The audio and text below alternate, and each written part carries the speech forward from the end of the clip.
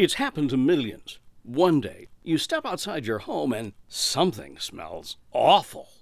And water's oozing out of the ground that's, coming from your septic system. You haven't failed, but your septic system is failing you. You're not alone. Over 5 million septic systems fail every year. That's about 20% of the 26 million septic systems.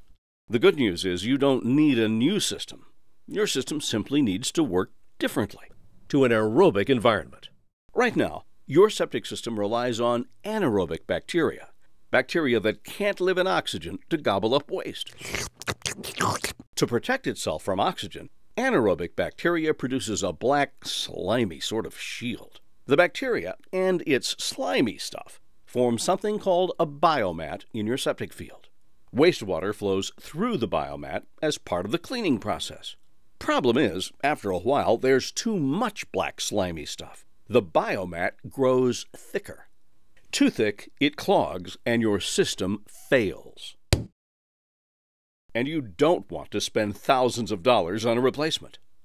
Convert your system from anaerobic bacteria to more efficient aerobic bacteria that gets along just fine in oxygen and doesn't produce that icky black stuff.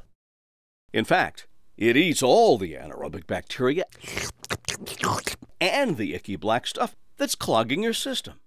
Remediator goes to work, producing aerobic bacteria that eats all your septic waste, along with the old anaerobic bacteria and black slimy stuff that's been clogging your system.